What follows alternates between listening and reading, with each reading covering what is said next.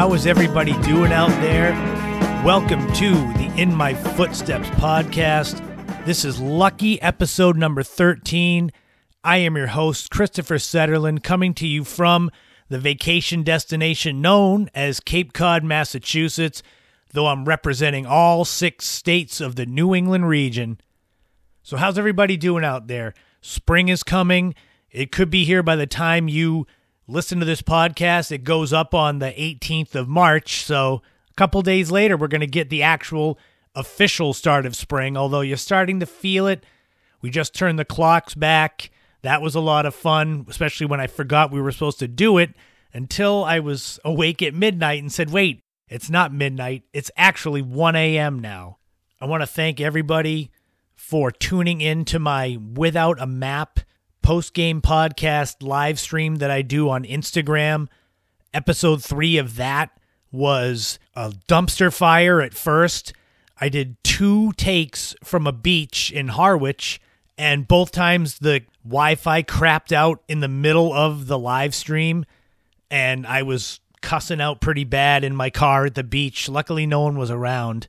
The third time went off without a hitch, but that time I was at home, and it was later at night, about 8:30. These, when I do them, they're on Instagram Live, then they go up on IGTV on the app, and then I put them up on Facebook, Twitter. I even put them on YouTube. So if you're ever interested, it's the In My Footsteps podcast, but they're called Without a Map because they're more free-flowing, and I want to use these as a vehicle to interact more with you folks that are listening to the podcast. I want it to be more interactive than this here, where it's more of me not lecturing you, but giving you all my info and there's no feedback. A lot of fun and exciting changes are going on in my life as we go. I left my most recent job. I had spent 3 years working in retirement homes after kind of getting out of working in gyms because financially it really wasn't working. I'm going back in hopefully later in the spring to try it again. But I decided to leave my most recent job in a retirement home early to kind of escape. When you're not happy somewhere, you shouldn't force yourself to stay there. And that was kind of what happened at the end.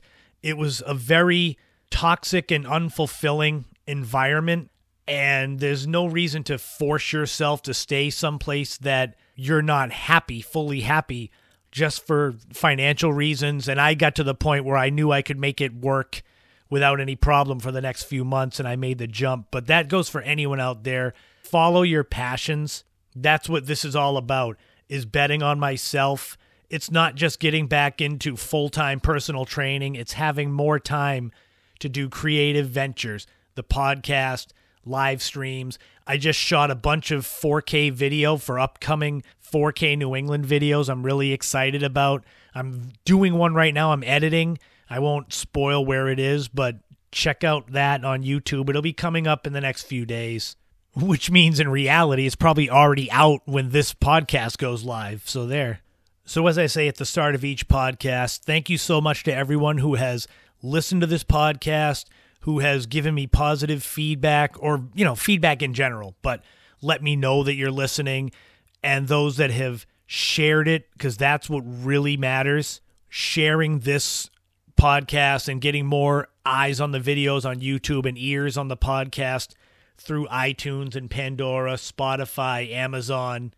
I have learned it's all about growing your audience and being patient as you grow your audience. So not looking at what you think you should be what you should be getting for downloads or views and comparing that to other people. You've got to go with create your niche and get your foothold, and not worry so much about the other stuff.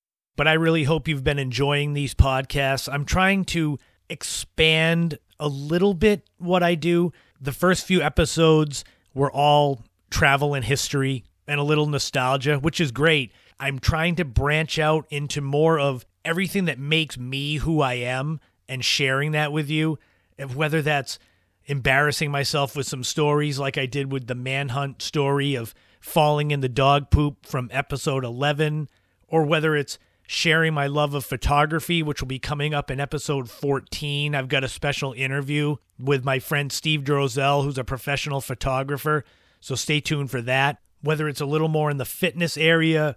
I tell a story in the next podcast about how I got back into running. This was about 10 years ago when I was in my early to mid 30s. For anyone that wants to be a runner or needs that little jab to get them going again. And I'm also going to share some general lifestyle types of topics, whether it's mental health, whether it's just following your dreams and things like that, because I think more of you can relate to more of what I'm talking about. So stay tuned for those as they come up in the episodes that are coming up in the next few weeks and months.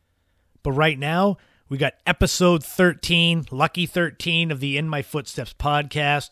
We're going to take a road trip to Hartford, Connecticut. We're going to take a look back at the Outermost House, the book by Henry Beston, and the actual house itself, the Forecastle Dune Shack in Eastham. And we're going to go way, way back in the day to Chuck E. Cheese. Oh boy, you're going to like that one. And of course, we've got This Week in History and a lot more. So let's get started. This is episode 13 of the In My Footsteps podcast, and come on, let's go take a walk. Cape Cod has its fair share of historic homes. They're all over the place. Being that this is one of the oldest European settled areas in the United States, it's only natural that there are homes dating back 300 or more years all over the Cape. The Cape is also known for its shoreline change and erosion, unfortunately, especially over the last century. Beaches erode away. Some beaches actually accrete, get bigger. Race Point and the southern tip of Monomoy Island have actually gotten bigger over the last 20, 30 years. And despite this knowledge that the shoreline is always changing, people have this dream of living out in the sand dunes. If you go up to Provincetown, there's the dune shacks of the peaked hill bars. It's a long walk to get out there to these dune shacks. That'll be covered in a future podcast. It's a rarity when a historic home out in the dunes and the shoreline change all come together. So this is going to be a look back at one of the most famous homes, I guess you could call it a home, ever on Cape Cod. It became so famous that it had its own book written about it. So this is a story of a home called Forecastle, better known as the Outermost House, and it became famous in the book written by author Henry Beston. The story of Henry Beston and the Outermost House begins in 1925. He was a struggling author, and he purchased 50 acres of beach about 2 miles south of where the Coast Guard station is in Eastham, if you're familiar with Coast Guard Beach. He asked a neighbor named Harvey Moore to build a small 2-room shack out in those dunes. It was 20 feet by 16 feet. It had a bedroom and a kitchen/living room. A well was dug, and then an outhouse was dug, and Henry Beston had his own little hideaway way out in the dunes, 2 miles south of Coast Guard Beach. And that's way out there. Google Maps, look it up and see how far it is. Henry Beston was born in Quincy and began visiting Cape Cod when he was young to visit friends. He stayed at a lot of places down there, but had a cottage on Salt Pond in Eastham, which basically would overlook where Forecastle would be built. So after World War I was when Beston came to the Cape with this desire to get away from it all. The lingering effects of being in World War I and being a struggling author, he needed something to kind of recharge his batteries. His intention was only to stay at Forecastle in 1926 for about 2 weeks, but he loved it so much out there, and he got this creative inspiration that he ended up spending an entire year out there alone with his thoughts in the dunes between 1926 and 1927. And he wrote several notebooks worth of material, but Beston, it was basically just like a journal, and he had no intention of making it into a manuscript, but his hand got forced. So in 1927, he left Forecastle. He proposed to his girlfriend, who was an accomplished writer named Elizabeth Coatsworth. And it turns out that Elizabeth believed in him and believed in his manuscript so much that she basically drew a line in the sand and said, no book, no marriage. So he cultivated his collection of notes into a book called The Outermost House. The reason that he gave it the title The Outermost House was Beston believed that his shack out on Coast Guard Beach was The Outermost in the Eastern United States. The book was published in October of 1928, and Henry and Elizabeth were married in June 1929, so it all worked out. The book was a moderate success. It was released through Doubleday and Doran, and it was Beston's 8th published book. The initial sales were good, so he went to Europe to promote it, and in the first few years after publishing The Outermost House, Beston would routinely come back to Forecastle in Eastham and rekindle his love of the beach, while he also lived in Hingham. Beston and his family, Elizabeth and their 2 daughters, would eventually move up north into Maine. They bought a parcel of land called Chimney Farm in the town of Noblesboro, Maine in 1931, and by 1933 they had permanently relocated up there, so his visits back down to Forecastle were few and far between. But what came of Forecastle after Beston left and moved to Maine? So in March 1931, a large nor'easter slammed Cape Cod and destroyed 2 cottages out on the Eastham dunes and pushed another into the Nauset Marsh. So Forecastle wasn't the only dune shack out there. It was just seen as the furthest one out, outermost. And another storm came in January 1933 and washed away so much of the beach that Forecastle, the house, was only 7 feet from the edge of the bluffs. Beston was concerned from up in Maine, but they moved the house back so it was safe. But the years passed and the erosion continued. The erosion rate out there at Coast Guard Beach is an average of 3.3 feet per year, and that's based on data from 1865 to 2015. So this isn't just a recent thing. We're talking 150 years, and that's an average. That's not counting big storms, and we'll get to that because that kind of was what did in Forecastle. So during the summer of 1948, the Outermost House was moved back 200 more yards from the water, and it was reinforced and re-shingled to protect it. And the funny thing is that when they moved the house back, they actually turned it. So when Henry Beston came back and visited later on, it didn't face the way that he remembered, and he actually joked that somebody had moved the ocean. Beston may have grown distant from Cape Cod, but he still remained connected. He retained ownership of the Outermost House throughout the 1950s. And though he was rarely there, he allowed friends to stay there. And in 1959, he donated the shack and the 50 acres that he still owned to the Massachusetts Audubon Society. And in 1961, the National Seashore was created. And 3 years later, in 1964, Forecastle was designated a National Literary Monument by the United States government. On October 11th, 1964, Henry Beston Day was celebrated at the Cape Cod National Seashore in conjunction with the Audubon Society. This would be Beston's last trip to Cape Cod and his last viewing of Forecastle. He died April 15th, 1968, only a few weeks shy of his 80th birthday. And his death renewed interest in the Outermost House. So by this point, the Outermost House, Forecastle, was over 60 years old. And so people started doing the hike out there to see it and gaze upon it. In doing research for this piece on the podcast, I found a lot of photos people took of Forecastle during the 1970s, especially on Flickr. A lot of people on that site have their own personal photographs up there. And it's good that people got these photos because it was something totally unforeseen that spelled the end of Forecastle. Between February 6th and 7th, 1978, one of the most historic blizzards in the history of the country caught the region mostly by surprise. The blizzard of 78 tore through New England, but especially hit hard was the Outer Cape. The high tide of 16 feet tore through the Outer Cape, briefly making the area north of Fort Hill in Eastham an island. Coast Guard Beach was just destroyed. There was a 350-space parking lot that collapsed and forever changed the way the beach was viewed. And if you want to learn more about the blizzard of 78, I covered it more extensively in episode 9 of the podcast. But basically what happened was the Outermost House was claimed by the sea.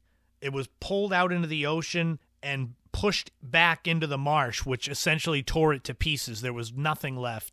Sadly, Forecastle was claimed by the very sea that Henry Beston romanticized in his book. And there are no remains. There are pictures, and you can actually see pictures from the blizzard of 78 when it got destroyed. But since 1969 alone, Coast Guard Beach has lost over 300 feet of shoreline, meaning that where the Outermost House was originally built, way back in 1926, is way out in the ocean now. Luckily, the Outermost House book itself is available widely everywhere. You can get it on any website that has books, any bookstore, and check out henrybeston.com, which is an excellent all-encompassing website about the author's life. And with spring arriving, get out there and enjoy the beaches, because the shoreline is always changing. Here today, gone tomorrow.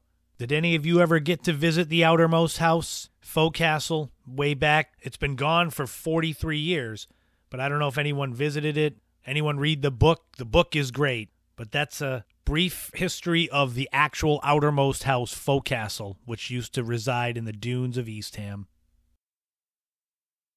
As a kid, there's few things better than pizza, and as a kid of the 1980s, there were few things better than going to the arcade.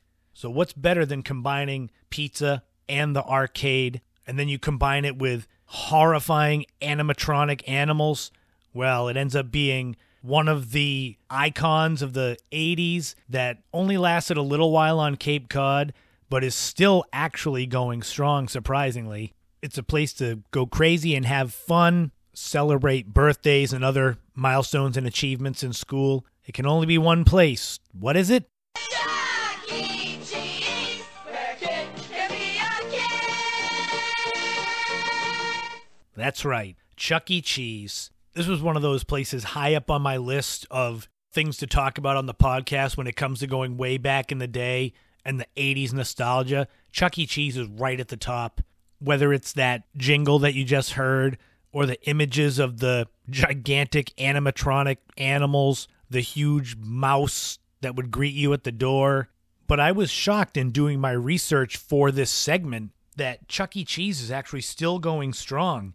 And as of June of 2020, there were still 612 Chuck E. Cheeses in the United States. There were a lot of surprises I found out about this place where a kid can be a kid. First thing that I had no idea was that the franchise itself was created by Nolan Bushnell, who was the co-founder of Atari, the video game company. The first Chuck E. Cheese opened May 17th, 1977 in San Jose, California. It was named Chuck E. Cheese's Pizza Time Theater. They chose the Chuck E. Cheese name because it was close as far as cadence to Mickey Mouse. Chuck E. Cheese, Mickey Mouse. That's, they said, to kind of give off that same sort of vibe. And this was meant to be the all-encompassing kids' playhouse, basically, with your favorite food, pizza, with video games in the arcade, soda, and bright colors on the wall, and the different animatronic animals. We'll get to those. It seemed and felt like a place that a 7 or 8 year old kid would draw in crayon and say, this is what I want for my birthday, is to go to a place like this. And Chuck E. Cheese became a big hit. So in 1981, Chuck E. Cheese actually made more money as a franchise than McDonald's or Pizza Hut, which I couldn't believe.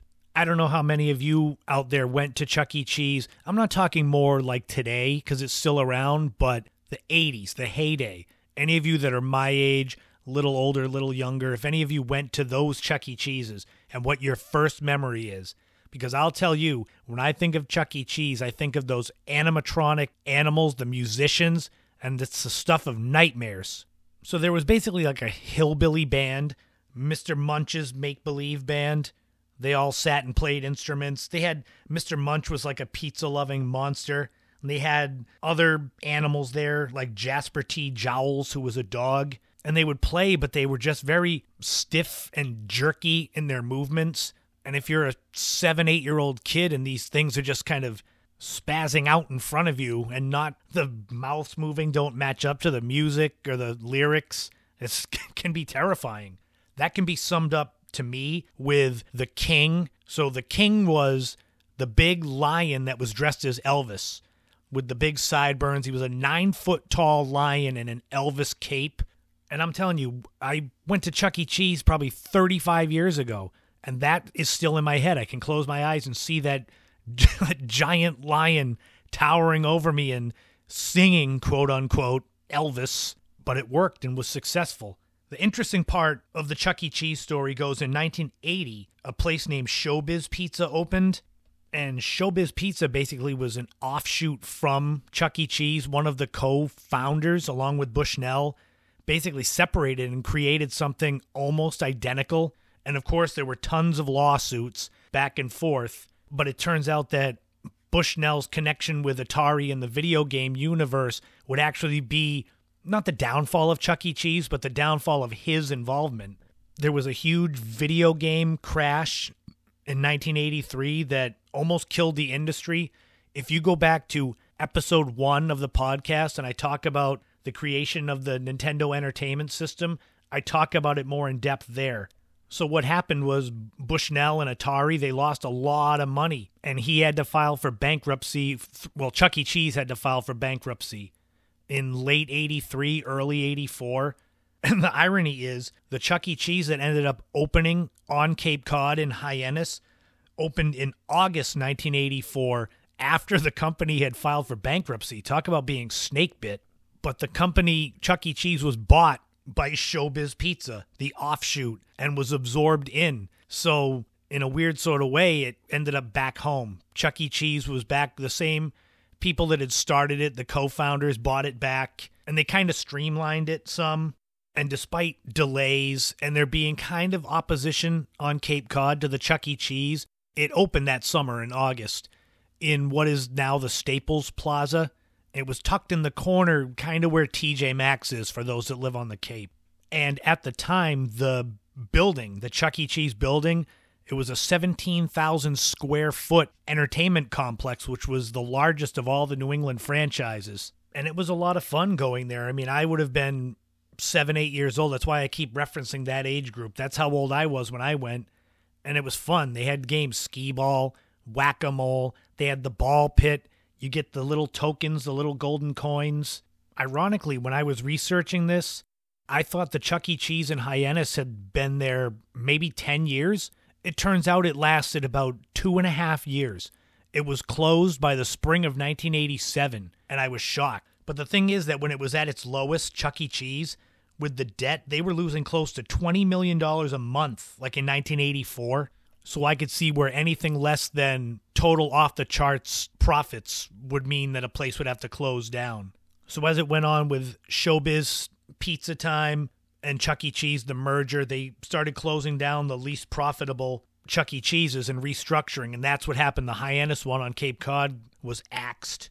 And in the 90s, they continued to rebrand and change things to keep with the times. In 1995, there was a big remodeling to kind of help Chuck E. Cheese against more modern kids' entertainment places like Discovery Zone. And then as it got into the 21st century, they even remodeled Chuck E. Cheese himself, the mascot, made him look more, contemporary. Instead of being that kind of fat, gray mouse with the big head and the red hat, he was more like a skater mouse. And all of this remodeling actually increased profits. Like I had said, there's more than 600 locations now. And it's not like it's gone backwards. It's actually gone up. 2003, they opened their 400th location. 2005, it was their 500th. So Chuck E. Cheese is actually growing in the country, despite the fact that on Cape Cod, it was just a blip on the radar. By 2015, the animatronics had all but been eliminated from Chuck E. Cheese, which means that the current generation of kids won't be scarred by things like the lion, the king towering over you and singing when it looks like it's going to tip over and fall on you. And the irony is that with COVID having gone on for the last year, Chuck E. Cheese is actually selling its pizza through Grubhub and DoorDash and Uber Eats, but they're going under the pseudonym brand Pasquale's Pizza and Wings. So it's not like you wouldn't look and say Chuck E. Cheese is sending out pizza. It's actually a pseudonym name, but it's Chuck E. Cheese's Pizza that you can get through Grubhub and such. And that's basically the story of Chuck E. Cheese. Did any of you go there in the 80s? I mean, today it's a lot different. But did you go there, have pizza, play skee-ball? Did you play Pac-Man or Missile Command? Did you get scared by the animatronic animals? I still remember. I think I may have gone once or twice, but I still can remember it. I can close my eyes and see the king and be terrified. And for anybody that wants to go and rekindle their youth and go to Chuck E. Cheese, the nearest one to me is in Dartmouth, Massachusetts, so that's about an hour from me. So yeah, it's still possible to go be where a kid can be a kid. Hope you enjoyed a little memory of Chuck E. Cheese. Chuck E. Cheese, where a kid can be a kid.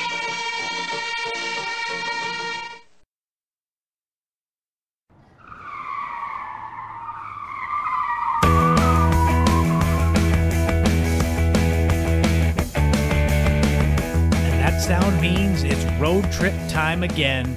This is where we take a little trip around New England to one of the hundreds and hundreds of amazing cities, towns, villages, places that make this region just so amazing.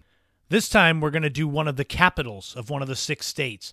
There's only so many capitals to go around, so I'm trying to parcel them out throughout the podcast. This week, we're going to do the capital city of Connecticut, and that is the city of Hartford. Hartford is the 8th largest city in New England population-wise, with a population of 122,105 people as of 2019. The funny thing is, despite being the capital, Hartford is not even the largest city in Connecticut. It's actually 4th behind Bridgeport, New Haven, and Stamford. The city of Hartford was first settled in 1635 by Thomas Hooker, John Haynes, and a group of about 100 followers from the Massachusetts Bay Colony, so the people that first came over and settled in Plymouth and the area. It would be incorporated as its own town in 1784. Hartford lays 100 miles southwest of Boston, about 120 miles northeast of New York City, so it's not necessarily centrally located in New England, but it is, it's in between Boston and New York, so that's a pretty good pipeline right there. For those longtime New Englanders and longtime sports fans, a painful memory is the fact that Hartford used to be home to its own hockey team, the Hartford Whalers. The Whalers started in the World Hockey Association in 1972, moved to the NHL in 1979, and continued playing until 1997, after which they moved down to North Carolina and became the Carolina Hurricanes. But I won't dwell on that. That'll be another episode of the podcast. We'll have a more in-depth history of that team. Hartford is home to some famous literary figures, including Mark Twain, who wrote Tom Sawyer and Huckleberry Finn, and Harriet Beecher Stowe, who wrote Uncle Tom's Cabin. The Mark Twain House and Museum at 351 Farmington Avenue is where you can go to discover all about him.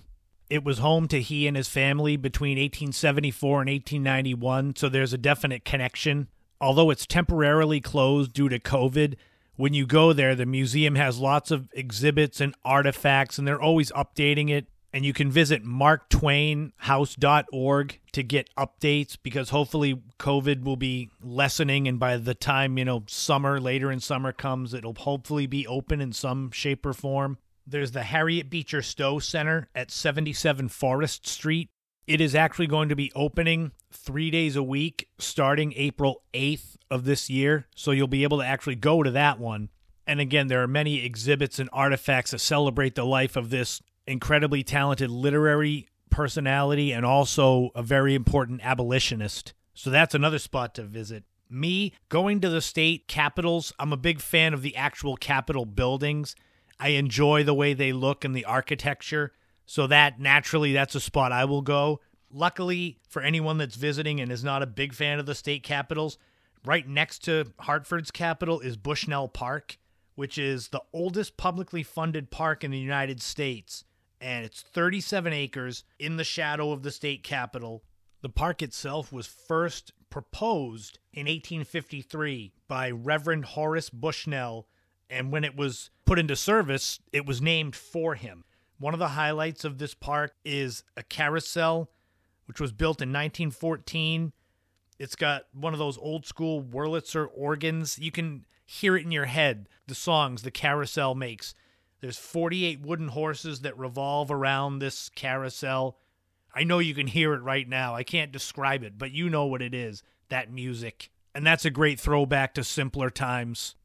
After you're done venturing around the park and the historic sites, you can have a bite to eat at Salute, an Italian restaurant at 100 Trumbull Street, Suite number 2. It won the TripAdvisor Traveler's Choice So that naturally puts it at the top of the list of places to go. So you'll probably have to call ahead. Obviously, with COVID, they do takeout, and now they do delivery service with Uber Eats. You can visit salutehartford.com and get more information about that. You'd probably be likely to do a trip to Hartford as a day trip if you're coming from most places in New England, New York, New Jersey. But if you're looking to spend more than a single day there, I would definitely recommend the Goodwin Hotel at 1 Haynes Street. Not only is it basically the premier hotel in the city, and it's a luxury boutique hotel, but it's also been there for a long time, since 1881. And it's been prestigious from the start, since it was opened by two brothers, James and Francis Goodwin, and they had celebrity guests from the start, including J.P. Morgan, who was one of the richest men ever in this country, and he would stay there during his visits to Hartford. Visit goodwinhartford.com to get more information about that spot if you want to stay there.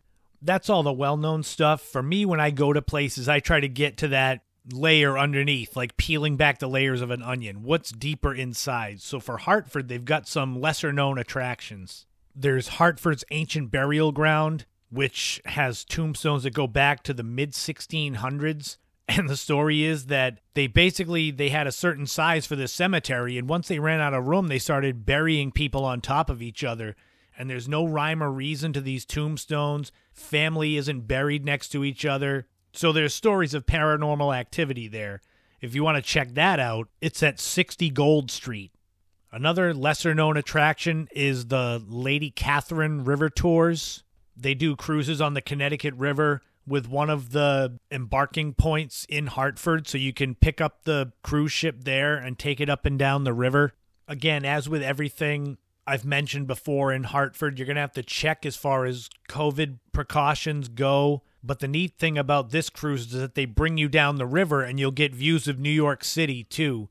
So it's a way to see the city of Hartford, see New York City, but from the water and not in the congestion necessarily. Check out LadyKateCruises.com to get more information if you're interested in that. And if you want to venture a little bit from the center of the city, you can go to West Hartford to the oldest public rose garden. Elizabeth Park was opened in 1904 and was the first rose garden, as well as now being the oldest in the country.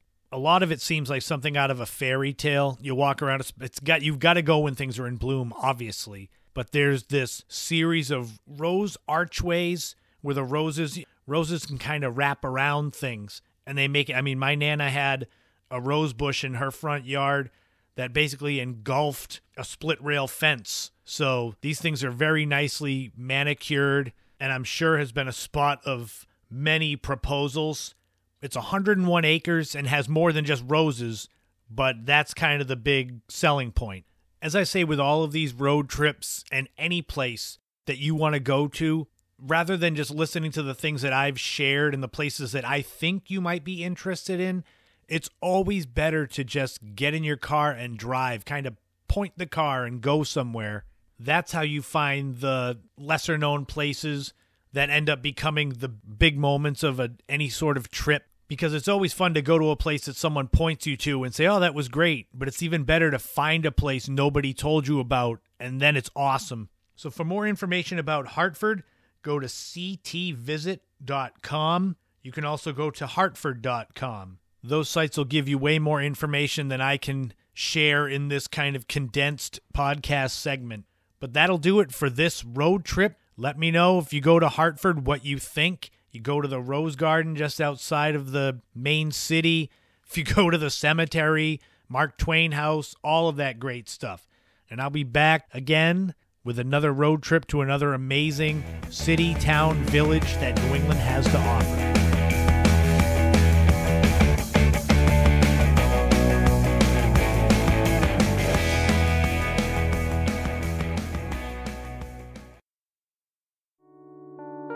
I wanted to just take a moment before I go on to remind everyone to go and check out wearyourwishes.com. That is the company run by Katie Marks, my sister. I interviewed her for episode 11. She gave an in-depth, very inspirational and emotional interview on her journey as single mother to business owner. And now the launch occurred. February 28th, and Where Your Wish is open for business. Clothing and apparel. Go to there now and enter your email on the site whereyourwishes.com to be in the entry for a free hoodie. They've got so much more to come, but they've started launching. They're open for business. The Wear Your Wish brand is built around wishes and desires and dreams. The Wear Your Wish, the 1111, making a wish when you see those numbers on the clock or anywhere.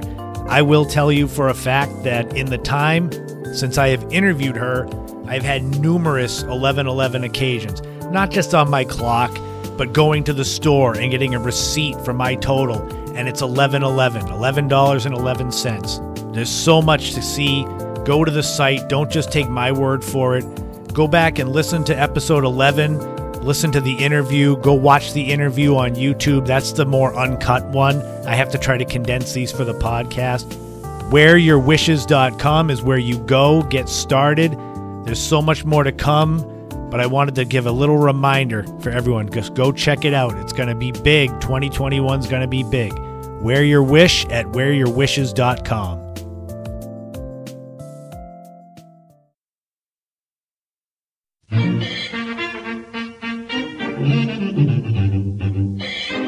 It's time for this episode's This Week in History segment, where we look back at some of what was going on, interesting stories that were going on this week in the past. So let's dive right in to what was going on locally. 106 years ago, this week in history, March 15th, 1915. Work begins on a new field in Allston for the Boston Braves baseball team. The Braves were actually the first Boston-based baseball team, ahead of the Red Sox by about 30 years. And the need for this baseball field came around because in the 1914 World Series, the Braves had to actually play in Fenway, which wasn't their home field. And they won the World Series, sweeping the Athletics.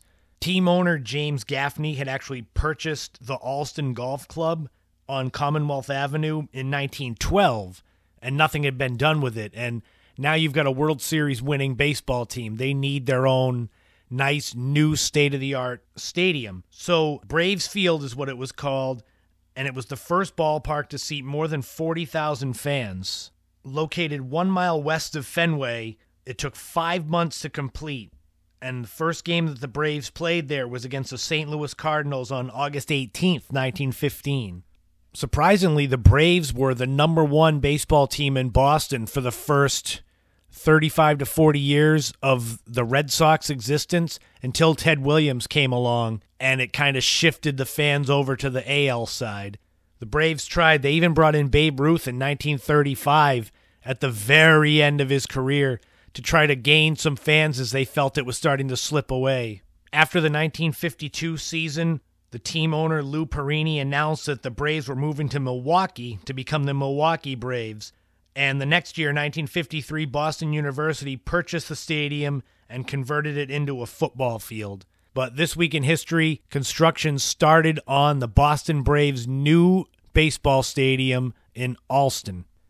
Nationally, this week in history, 90 years ago, March 19th, 1931, the state of Nevada legalizes gambling, which obviously paved the way for Las Vegas and all the casinos that have come after. The irony is that when Nevada was a territory in the 1860s, there were actually stiff penalties for any sort of gambling that was caught out there. And they tried a few times to legalize gambling, but it failed. After Nevada became a state in 1864, they were trying to get steps to decriminalize some forms of gambling to make it at least less costly if you got caught gambling. In the early 1900s, the gaming laws relaxed. By 1919, there were cities and counties that had licensed card rooms where you could play cards, games like bridge. And in the 1920s, Reno became the state's gambling capital with legal card rooms and some clubs that had some secret illegal games. The Great Depression was what basically spearheaded the movement to legalize gambling in Nevada, and it was a way to bring money into the state. So in 1931, State Assemblyman Phil Tobin introduced the bill which would allow for wide open gambling in the state. The bill passed on March 19th, 1931, and it made gambling legal in Nevada, which is amazing when you think about Las Vegas today to imagine that gambling was ever illegal. But it was up until 90 years ago this week in history. In world news, this week in history, 1,560 years ago, March 17th in the year 461, St. Patrick dies in Sowell, Downpatrick, Ireland. And obviously, St. Patrick is memorialized on St. Patrick's Day, but the man himself was a Christian missionary, bishop, and apostle. He was captured and enslaved at the age of 16 by Irish marauders, and for the next 6 years, he worked as a herder in Ireland and turned to a deepening religious faith for comfort. He returned to Ireland in the year 433 and began preaching the gospel, converting many thousands of Irish, and he built churches all around the country. For 40 years, he lived in poverty, he taught, he traveled, and worked tirelessly. After his death in 461, he was made the patron saint of Ireland, and his name has brought up many legends, like he was said to have baptized hundreds of people on a single day, and to have used a 3-leaf clover, and in art, he's often portrayed trampling on snakes, in accordance with the belief that he drove the snakes out of Ireland. The day of his death became a religious holiday with church and celebration with food and drink. And ironically, the first St. Patrick's Day parade didn't even take place in Ireland. It took place here in the United States in 1601. It wasn't until 1995 that the celebration of St. Patrick went global, when the Irish government began to promote St. Patrick's Day as a way of driving tourism to the country of Ireland. And now, March 17th is seen, St. Patrick's Day is a big day of celebration, but it's less about St. Patrick the man and more about parties and parades and green beer. But this week in history, way back in 461, St. Patrick the man passed away in Downpatrick, Ireland. This week in history, 36 years ago, March 15th, 1985, the first internet domain name is registered, and it was symbolics.com. Symbolics Incorporated was a computer systems company based in Cambridge, Massachusetts. The company was founded in 1980 and went out of business in 1996. The funny thing is that Symbolics was not the first to create a domain name. That went to Nordu.net, which was a Scandinavian research collaboration. They created the domain on January 1st, but the thing is that once registration of domain names was permitted, Symbolics got there first. In the beginning, it was difficult to register a domain name. Up until February 1986, domain registration was limited to companies with access to ARPA, which is Address and Routing Parameter Area. But then things loosened up, and even after that, it was not a mad dash to create domains. By 1992, there were still fewer than 15,000 .com domain registered. Compare that to the end of 2019, where there were 359.8 million registered domain names. But 36 years ago this week, Symbolics.com became the first registered domain name. And we finish things off with a little time capsule. We're going to have the oldest one so far. We're going to go back to St. Patrick's Day, March 17th, 1961. The number one song in America was Surrender by Elvis Presley. This was off of his album Something for Everybody. This was one of 30 number one hits that Elvis had during his career, and they were compiled on a number one hits album in 2002. The number one movie in America was The Absent-Minded Professor. It starred Fred MacMurray and is about a professor that developed something called flubber, or flying rubber. And there was a sequel, Son of Flubber. There was a remake called Flubber with Robin Williams. And the movie was based on a short story from 1922 by Samuel Taylor called A Situation of Gravity. The number one TV show was Wagon Train. It aired from 1957 to 1965 and starred Ward Bond as the wagon master, but he was replaced after his death in 1960 by John McIntyre. The series chronicled a wagon train as it made its way across the country from St. Joseph, Missouri to Sacramento, California. So popular was the show that there would be big stars that came on to be part of these wagon trains that they would meet along the way. Some of the stars that were on the show included Ronald Reagan, Betty Davis, Ernest Borgnine, Jane Wyman, and Lee Marvin. And 60 years ago this week with the time capsule, if you were looking to go to see that number one movie, The Absent-Minded Professor, the price of a movie ticket was 77 cents. When adjusted for inflation, it's $6.74. So when you think about it, although it's been difficult to go to the movies over the last year with COVID, but the average price for a movie ticket currently, according to HollywoodReporter.com, is $9.26. So it's actually more expensive. Even with inflation, it was cheaper back then.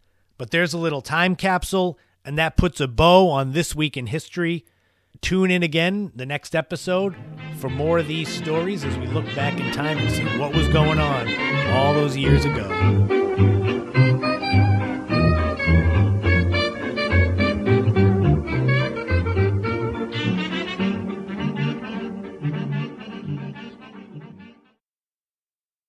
That's going to wrap up episode 13, Lucky 13 of the In My Footsteps podcast. Thank you so much to all of you who listened. Hope you enjoyed it. Hope Chuck E. Cheese brought back some memories for those of you that went there. I really appreciate everyone who's taken a few moments to listen to even a few minutes of one episode.